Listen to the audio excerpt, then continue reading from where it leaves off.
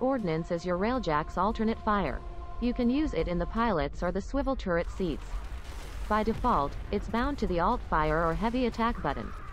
Firing Ordnance consumes munitions, which can be replenished in the foundry once you get rank 3 Engineering Intrinsics. With rank 1 in Gunnery Intrinsics, your Ordnance will automatically lock onto targets. Ordnance doesn't drop as wreckage, so you can only get it from the Dojo research console. If your clan has completed the research, and if you have the necessary materials, you will be able to fabricate and install the Ordnance immediately.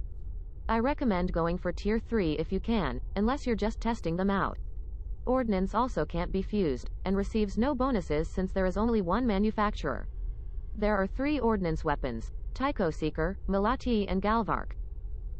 The Tycho Seeker is your classic torpedo launcher. It fires one seeking missile that explodes on impact.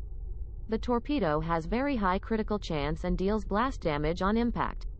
I have found it to be effective against Outriders and against Exo-Scold crewship shields.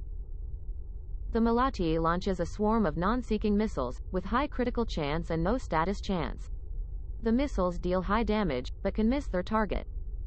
The Galvark fires a continuous beam of heat damage, with no critical chance and 30% status chance. The beam will latch onto up to 3 enemies in range.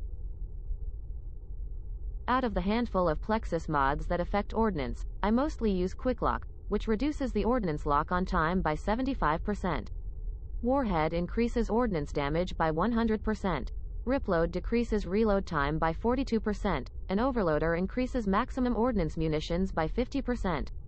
Scourging Warheads grants a 51% chance for Ordnance to ignore enemy shields. Ordnance Cheap Shot grants a 60% chance for Ordnance to not consume munitions. Ordnance Velocity increases its projectile speed by 60%.